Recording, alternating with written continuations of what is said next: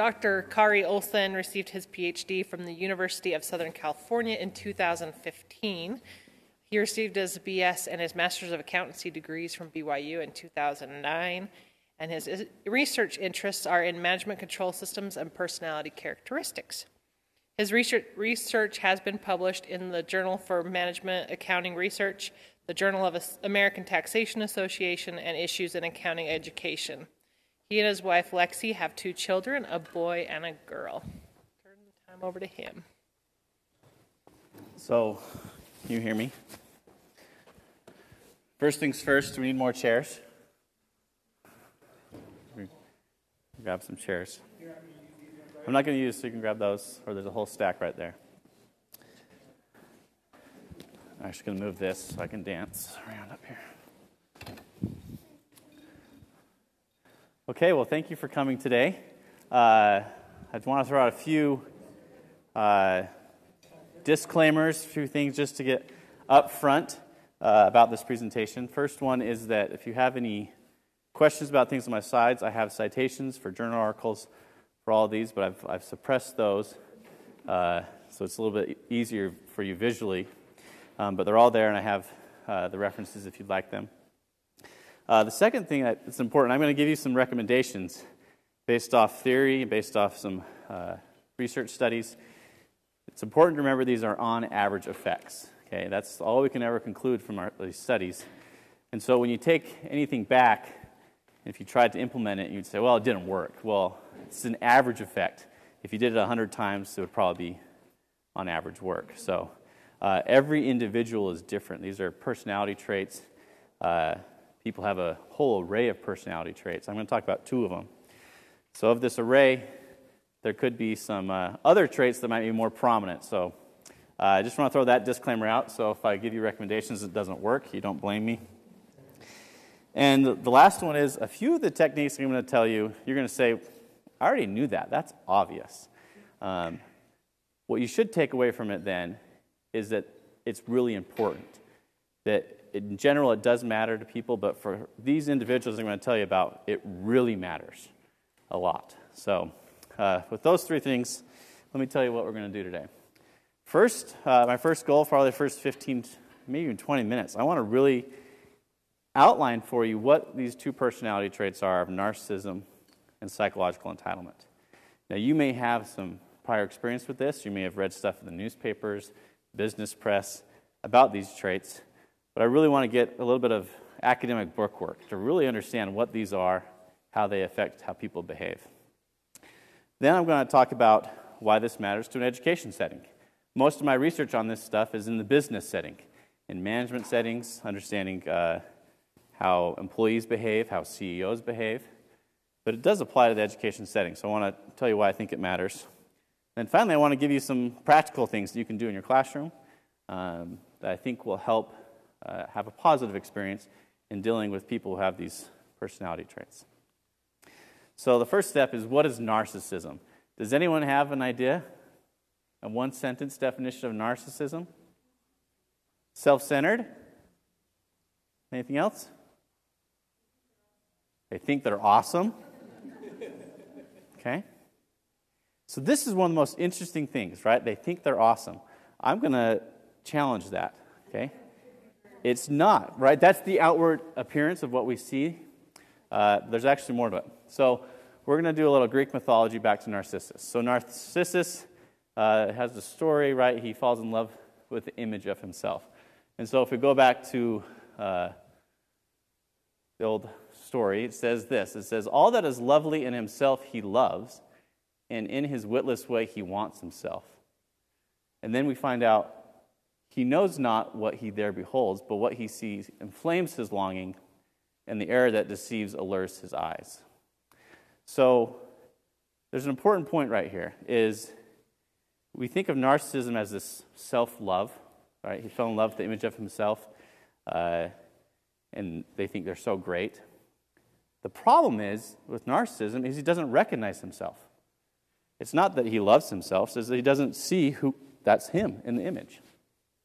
And so it's actually, there's this self-loathing, this disconnect with who they are, and I'll talk about the causes of narcissism, And so they struggle with this self-identity. And to make up for that, they engage in this gregarious, charismatic behavior that, oh, they love themselves. That one is actually egotism.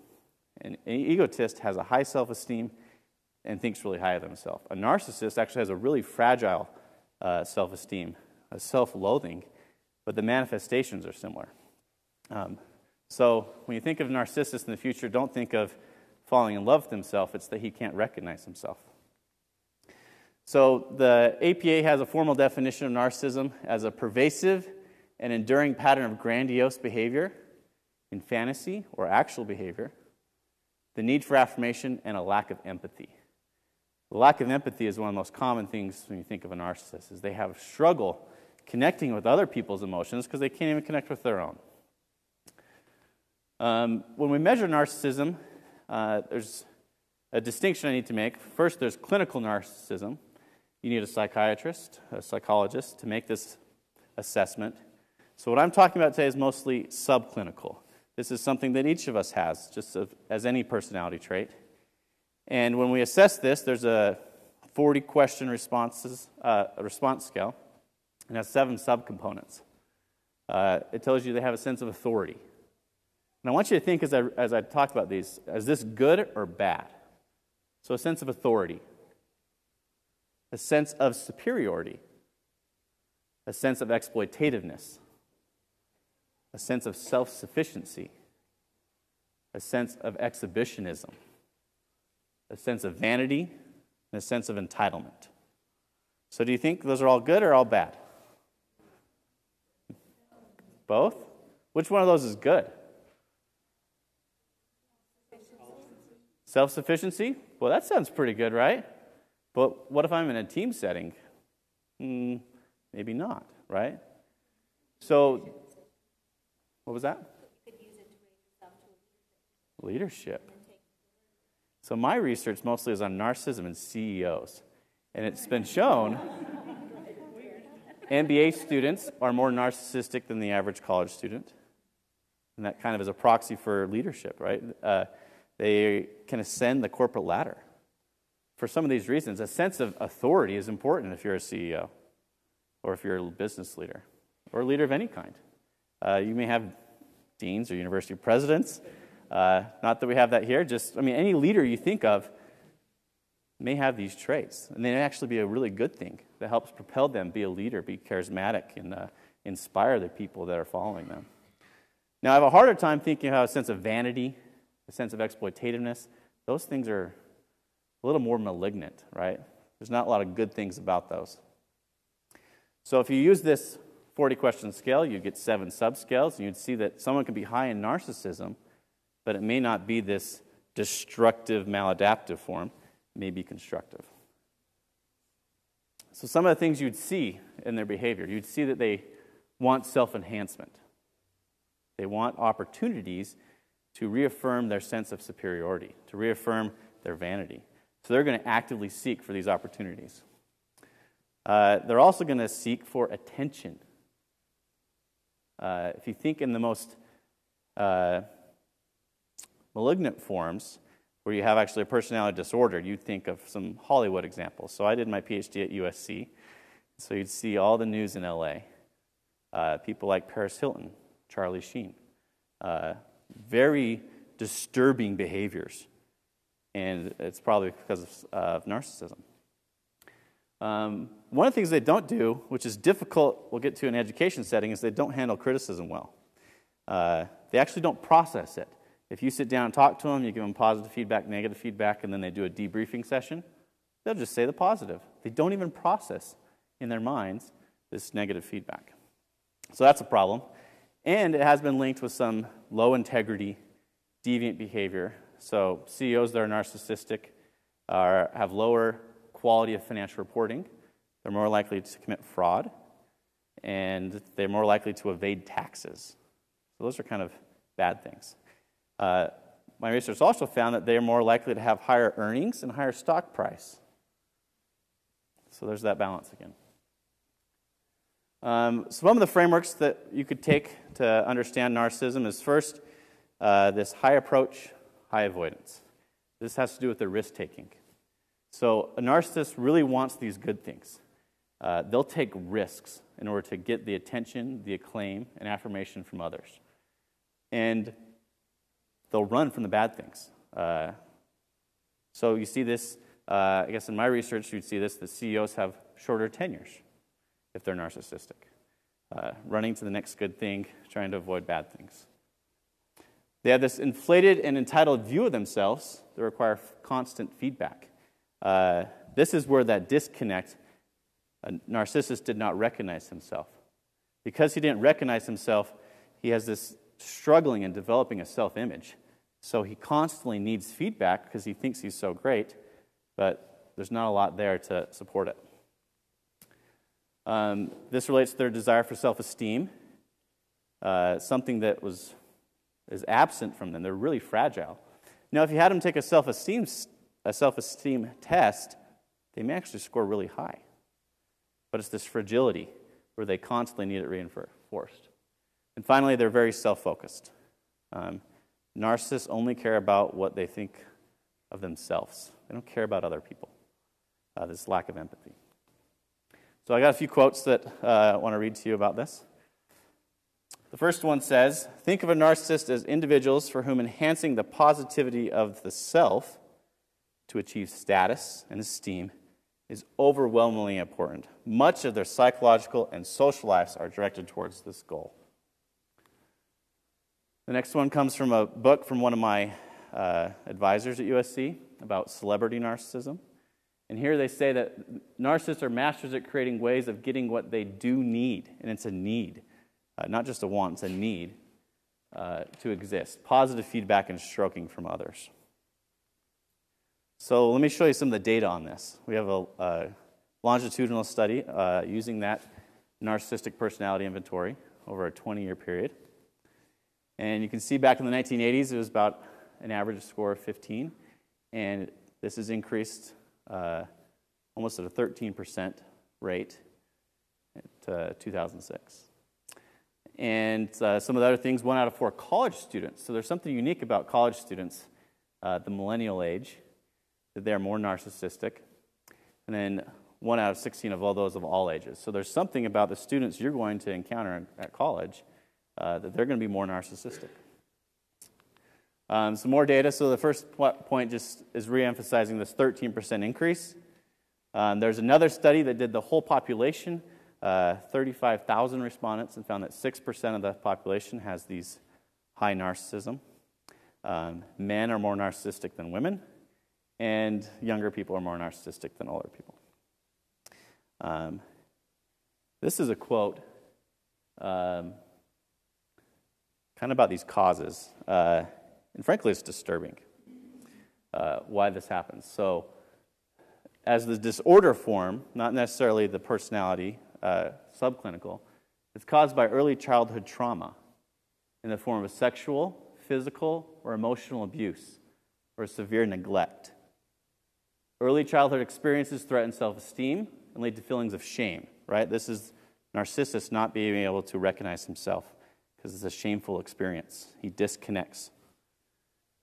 They feel emptiness and self-blame, which cause an unrelenting desire to seek attention, admiration, and external validation. So let me give you the data on those causes, which is also disturbing. And this is why you see this strong correlation between narcissism and these things. So from 1980 and 1983, the incidence of maltreatment of children per 1,000 rose from 9.8 to 23.1, doubling in 13 years.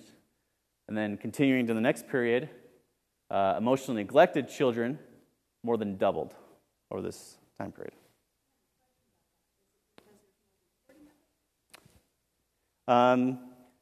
Yes, I mean, there's... Sure. Certainly part of this could just be improved reporting. The increase in narcissism, and knowing this is a cause of narcissism, makes me think that it's also increasing just by itself. So I think there's probably both mechanisms. So these things lead to maladaptive personalities in early childhood. So there's another cause. That was more the clinical psychology view. The social psychology view, unfortunately, I'm going to be pointing blame at a lot of people in the room. Don't feel it's personal. This is just what happens, right? So one of them is parenting styles. We had a generation of the greatest generation came home from World War I, World War II, and they had children, the baby boomers. And those parents were very strict. There wasn't a lot of resources. So these baby boomers grew up and had this ideal that I'm going to give my children everything. They'll have what I didn't have. So you see a lot of parents that are overindulgent. They live through their children because the children have opportunities, so they become helicoptering parents. And they overpraise. Every child gets a trophy is the theme here. There's actually an NFL player last week. There was a big story about this. He took the trophies away from his kids. It's their participation trophies. As academics, we're partly to blame. Grade inflation. And this is because we blur the lines between effort and reward. We just think they put a little effort in, if they show up, they should get good grades. So, then the final thing is social media and celebrity culture. We have technology. We can see dysfunctional behavior in the people that we care about and worship and want to be like. Well, those dysfunctionalities carry over to the children who say, she behaved that way or he behaved that way. This is how I'm going to behave. So a lot of causes of narcissism from a social and a clinical view. This is one of my favorite quotes about narcissism and just really gives you the punch of what's happening in our society. The bubble of narcissism is always at risk of bursting. That's why young people are higher on drugs than ever, drunker than ever, smoking more, tattooed more, pierced more, and having more and more and more sex. Earlier and earlier and earlier. Raising babies before they can do it well because it makes them feel special for a while. They're doing anything to distract themselves from the fact that feeling empty inside and unworthy. So if this doesn't ring true from what you see in the media and news and trends, I feel like this is spot on. Something that's happening in our society that we need to be aware of. Okay, so I'm going to press pause on narcissism. We'll come back to it. Any questions about narcissism?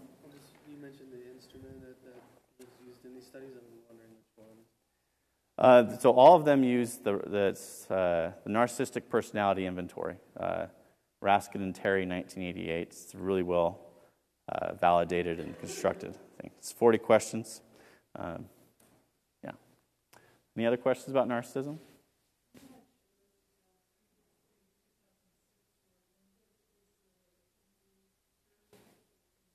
Keeps going. Yep. I don't have the data from those authors, but I do know that it keeps going. Okay. So I'm going to shift to go to the next one, then we'll get some specific recommendations. So psychological entitlement. Previously, this was treated just as part of narcissism, entitlement, but there's been work by many psychologists to differentiate this as its own individual trait. It's something different. So what is it? The way to simply describe it is just a sense of deservingness. You feel that you deserve things. So it's not accompanied by the exploitativeness, vanity that you see with narcissism. It's just this feeling of, yeah, I deserve things, regardless of any objective merits. It can be thought of a process that causes individuals to perceive their world in a way that constantly promotes self-esteem, confidence, and other positive, if unrealistic, self-perceptions. When you think of the millennial generation, this one is very descriptive of those students. This is an issue for a lot of companies. So these large companies are hiring people called praise consultants. And they come in and they say, we need to motivate your young employees, your millennials. So maybe on Friday, if they show up for work on time, we'll give them a candy bar or something. Yeah, simple things. Basic job expectations.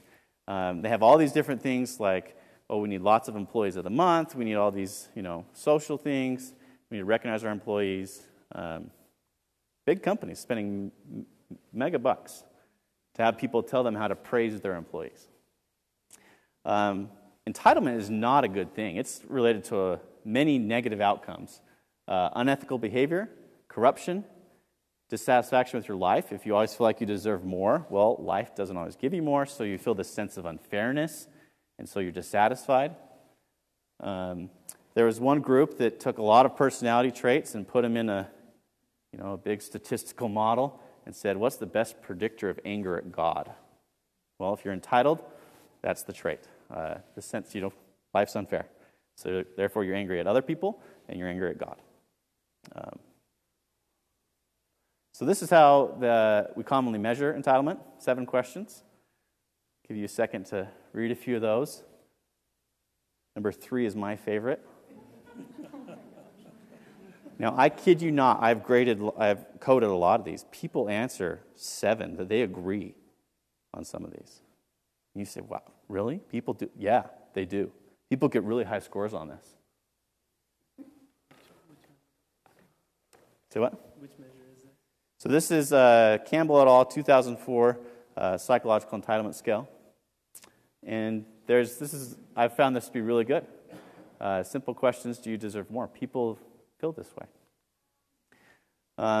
Unfortunately, there's limited research on the specific causes of entitlement, but the research that does exist points to the social causes I talked about earlier. Everyone deserves a trophy.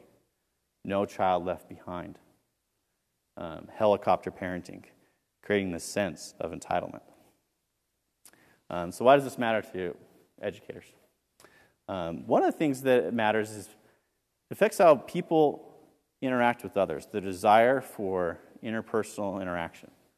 So I want to talk about 2 of these. The first one is sociotropy, which is a need for affirmation and approval for others. And kind of almost the antithesis is autonomy, which is the need for independence from others. You don't want to feel controlled by others. So these are kind of pretty different. Well, entitlement is this funny trait because it's positively related to both of them. I want a high sense of autonomy. I don't want to feel beholden to others, but I rely on them. I'm dependent upon their affirmation and approval. And so that's kind of an interesting dynamic. And so they think of, what do others think of me? Narcissism, on the other hand, is negatively related to sociotropy. They don't care what others think, right? It's all about what I think of myself. And when it comes to autonomy, they're kind of mixed because as long as it serves their purpose, it doesn't matter. So these are pretty distinct preferences for how I interact with people. The next thing, why it matters to educators, is students are going to be like this. 40% of the workforce is currently millennial. It will be 75% in the next 10 years. All those students coming through your classroom into the workforce. And this then affects how we design classroom instruction, how it affects performance evaluations, how it affects learning. It also is related to grade inflation, which again is this, I deserve a reward. And then finally, academic cheating. We're all going to face it. I have had people cheat in my class, and people with these traits have a higher propensity to engage in these questionable activities. So we need to be aware of that as we perform our assessments and evaluations.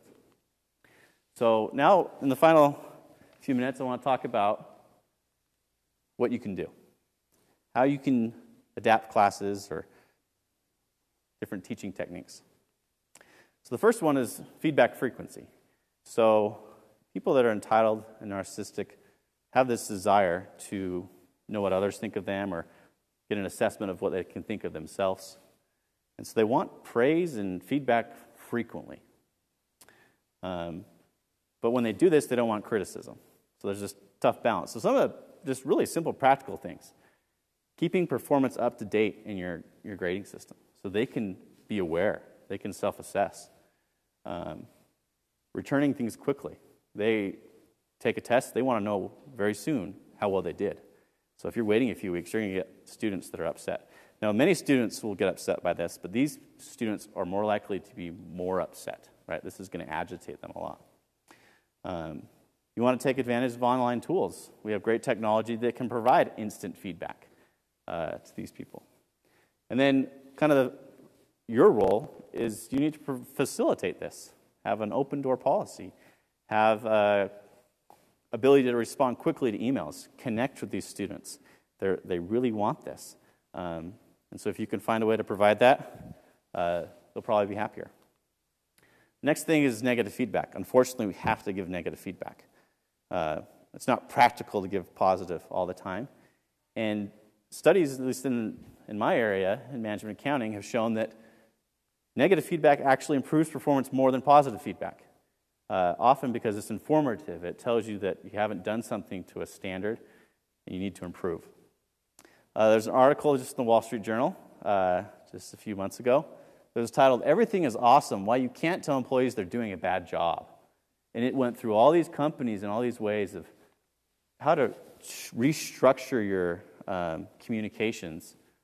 Instead of saying, you didn't do good on this part, you'd say, you did so well on these 3 things, and just kind of highlight it.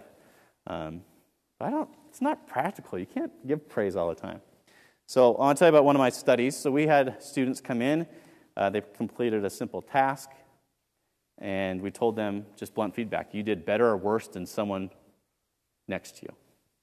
And so if we look at just the people that got negative feedback, we had this feedback come from a supervisor or from a delegated manager who was more a peer. Okay? So let me show you the data on this. People that were high in entitlement performed really well. I think I have a laser up here. When it came from a superior. They hated when it came, right here. They hated when it came from a peer. And over here, low entitled people did not like it when it came from a superior and did really well when it came from a peer. Our peers are important reference groups, and entitled people feel superior to them. But they also have this need for affirmation. And so a supervisor can provide this. And so they engage in what we call impression management, to give this supervisor the impression that, hey, I'm doing a good job. You can think highly of me. Where the contrast is people that were not entitled actually are more comfortable with their peers. So what does this mean? I think one of the practical things here is professors versus TAs is a really good map from supervisor to a delegate. If you're providing negative feedback to an entitled person, it might be better to come from the professor than a TA. And I don't know all the intricacies of your class. That is an interesting implication of our research. And the next thing is that group work might be difficult, especially when it's evaluative, if they have to make evaluations of others. So I'm hoping you can kind of think through that in your own situation, but it might be irritating if you have entitled people, you put them in group work. A lot of this is because they're sensitive to how others think of them. And they feel a sense of superiority. So the next thing is this is kind of the individual versus team, kind of the same theme. For narcissists, they don't like the teamwork, right? They're self-sufficient.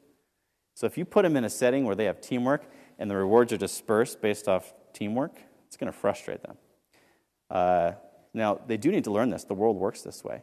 So maybe you do want to keep it in your class, but you need to be aware of the implications that you might have more irritated students, you might have more complaints in those settings. The next thing is public versus private. So this is getting to the sense of vanity, sense of exhibitionism. So narcissists really like social rewards. They really like other people to think highly of them. So it allows them to think highly of themselves. So where do we see this happening? I've seen this when people are picking their careers, where they'll feel comfortable. People go work for companies that are cool. This is the big thing in California, going to work for Facebook. This is awesome, or Google, right? You get all these cool social rewards, and when you go to their campuses, those companies, you can get your laundry done, you can get free food to take home to your family, all these different rewards that aren't necessarily monetary, that kind of gives people status. You can also think of the narcissists as high achievers, so they're going to want to go for scholarships and fellowships and internships. They're going to want to, be out in front. They're movers and shakers. So, like I said, narcissistic CEOs actually do some good things. So some of your students may display this. You may want to direct them to, hey, you could be a leader. You may want to be aware of your downfalls. That's where I see it applying. The next one is goal setting. And this is tied to their sense of need for achievement. Narcissists will set really high goals, and they'll achieve them. And so as an educator, you need to challenge your students. You set the bar, and they'll rise to it because they really want to do well. And for the entitled people, they have this high sociotropy, this sense of affirmations. They're going to engage in impression management. So if you have a high standard, they're going to try to meet it. But I think there's some important things with grade inflation on this. So please do not confuse the level of effort with the quality of work. And you've got to make that clear to these students because their expectations of what they're going to receive is so important. So challenging them can actually deflate the reward expectations and remove this sense of, oh, life's unfair, I didn't get what I deserved. And that's related to my last point here, is the managing expectations. You can establish clear guidelines for assignments, you should be doing this stuff anyway, but clear due dates, clear task requirements.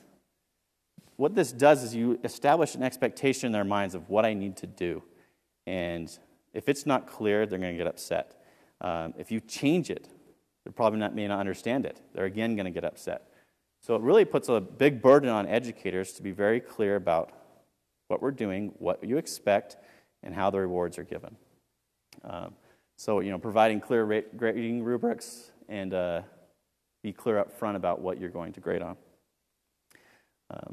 So I'll turn to, is there any questions in the last few minutes? Do narcissists tend to be more racist, sexist, or homophobic? I don't know.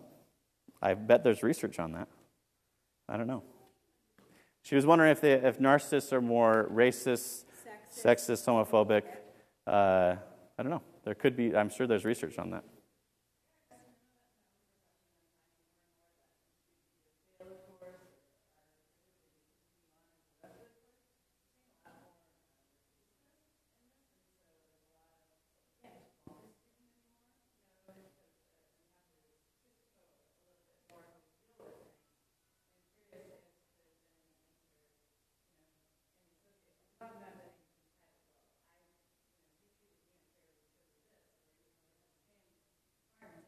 Right. That's why this last point is so important. You've got to be super clear up front what the expectations are, how they accomplish it, what the grade's going to be given on, because that removes the sense of subjectivity or opinion and allows them to say, well, this is what I need to do. So you have to be very clear on expectations. Otherwise, they make assumptions that they deserve stuff.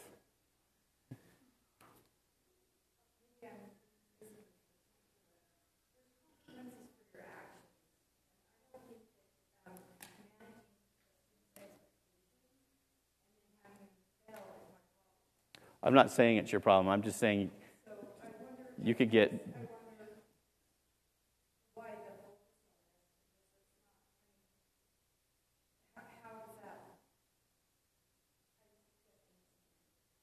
Well, so part of it is our goal is to educate, right? We're trying to educate them and provide the environment. And so what I'm telling you, here are some personalities and certain behavioral tendencies that can affect the way you structure classroom or affect the way you deal with students. Complaints, irritations. So part of it's just going to be aware. You're going to be in this environment where you're going to face students that have these traits. I think about the generations too, because I'm that baby who doesn't understand their thinking process, and so I have to kind of have a clue what. Yes. That's why I spent so much time at the beginning. It's just awareness is the first step. You got to be aware of what these are. And then, there's a lot of resources of how to deal with it. Any other questions? I had one question on your last slide, not this one. Talking of leaving the clinical side as a separate category, talking about the subclinical folks. Let's say we're in the business of shaping behavior to make successful individuals as they leave the university environment and go on to a career. Is there a chance, you think, that we might be exacerbating the problem when we immediately respond to a student's email? Because what we have then done is we reinforced the narcissistic and entitled behavior and raised that expectation that we are now on call 24/7 help desk for the student. And I'm sorry, but I'll ask a two-part question. And even when we have grading rubrics and expectations for the scale up for the class up front, we oftentimes get feedback from even the subclinical individuals of, why did I get a 99.5%? Right. And when you explain why the 0.5% was taken off, as you mentioned at the beginning of your talk, the negative feedback isn't heard anyway. So what are your recommendations? Part of these you're just going to have to deal with, right? I mean, I think some of these things I point out are just, tools to help you have a better experience teaching, better way to connect with these people. But yeah, some of them are just so entitled that they're going to fight for 0.5 point. And maybe that goes all the way back to elementary school where they've always felt that way. I don't know all the causes, right? I mean, this is just an awareness. This is not only education, this is a society issue of effort, quality, rewards, right? How we're mixing those links. So I think we got to cut off, but I'm happy to talk after. So.